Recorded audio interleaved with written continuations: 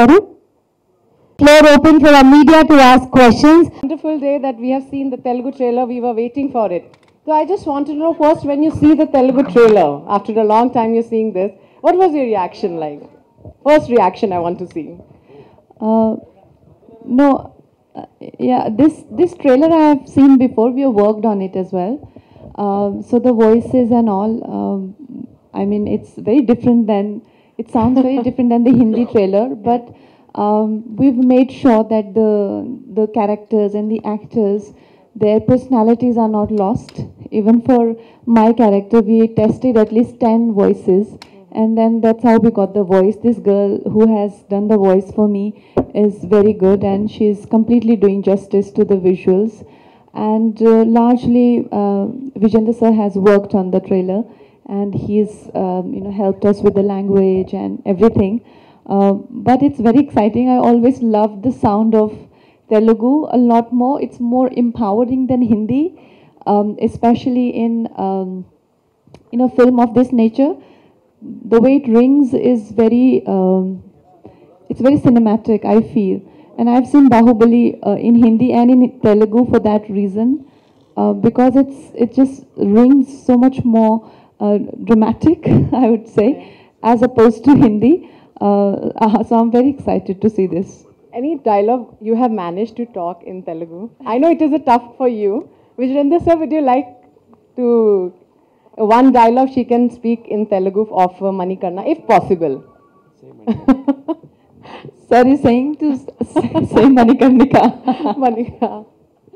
Manikarnika. Yeah, Manikarnika. So, I mean, any Telugu dialogue? Any Telugu word have you tried? You say, I will repeat after you. Okay. Excuse me.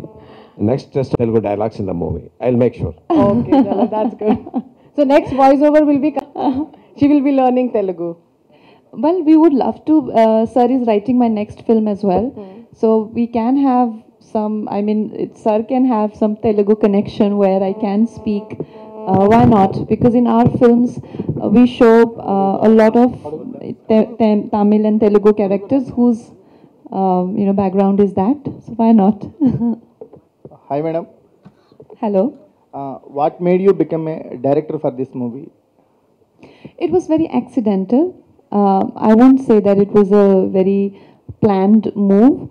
So the film was supposed to come in August first, and then we couldn't complete it till August, and Chris has committed to the other project, which is NTR, I guess. And then he went ahead with that, and he offered to do the remaining parts after Feb, when he's done with this project. But we as a team felt that we needed to release it in Jan. So that was the decision taken almost like overnight. Initially it was a bit unsettling, but it became, because he had done a great job, and I just had to sort of follow what he had done. What you learned from this challenge or this opportunity, from this opportunity?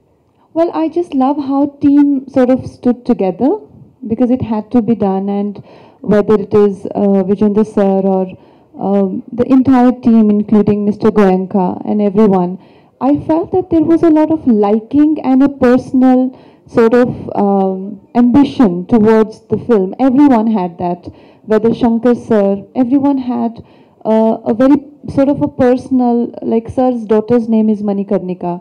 I've been working for this film even before this team came on board, even with another team I was working.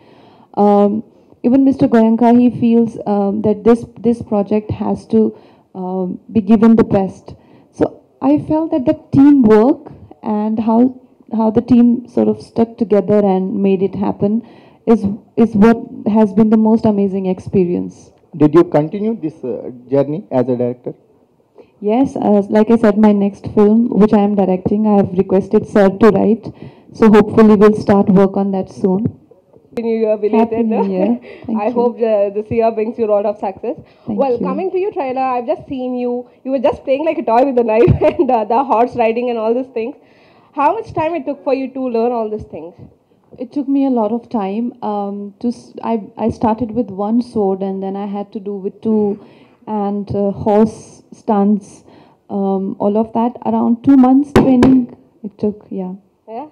And what is the one thing you learned in your life with this film, especially with this? And what made you to choose this movie, particularly this one? I think there are a lot of heroes in our country who we have lost, and we've lost our culture, we've lost our history, and we don't show any responsibility or sensitivity towards that. So I feel that there are so many films come out of industry, and we do not give any respect or tribute to the ones who've given their blood for us. And I think the ones who are in the film, the team, everyone in the film feels a sense of, feel obliged to bring these stories to people through cinema. So I felt not just Rani Lakshmibai, there are so many uncelebrated, unsung heroes, especially from our country. So that was one reason. And besides her being so popular, it sort of makes for a very good brand name as well, because this is something you don't have to market much. Everyone knows about it. First of all, congratulations, Kangana ji, Thank you. for bringing Jhansi Lakshmibai's history to this generation. What is the toughest time or phase from script to first copy you faced? There were many phases. I think the first phase was when my accident happened and I sort of, broke my forehead. That was one. And second, when I had to turn director, and with the epic one, I remember when Kamal sir had come to me first with the script. He suggested that time that you should maybe direct, and I said, with this proportion, with the magnitude of the film, I wouldn't want to do it. But when I had to, I was a bit unsure about myself, that would I be able to do it? And I don't feel unsure about myself so often. So it was very difficult to deal with that phase. All right, in the interest of time, we'll have the last question for Mr. Kamal Jain, if anybody.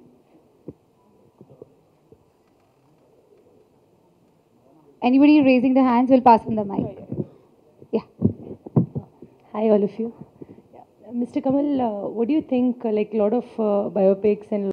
Basically, biopics are generally, if you see internationally also, from Hollywood also, here also, biopics are generally... Hello? So, now it's...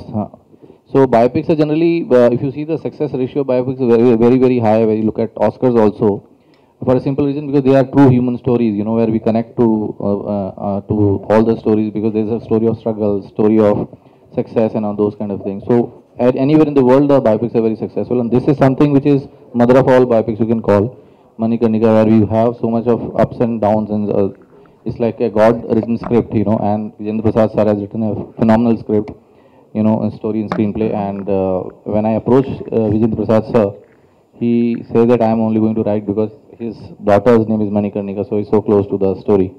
And then we got a very strong team in Prasun Joshi sir, Shankar Sanloy sir, and Kangana Ranaut herself, spearheading the whole process. So I think we're very lucky to have one of the finest stories, one of the finest biopics being written and spearheaded by such a wonderful team. And we're looking forward.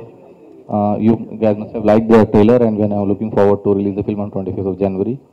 So thank you. Which we have not heard anywhere, and you will be telling it in Hyderabad. Well, I think after Bahubali, if there is an action film, like a proper action film, period, or a drama like that coming out, is Manikarnika. Because we as period films, we explore love stories or a revenge story or a drama like that, but we don't have too many action films. I think probably it's a biopic, but there is a lot of action. I don't think people expect so much action as of now. So that is one thing I would like to clarify here. And definitely the first woman action film.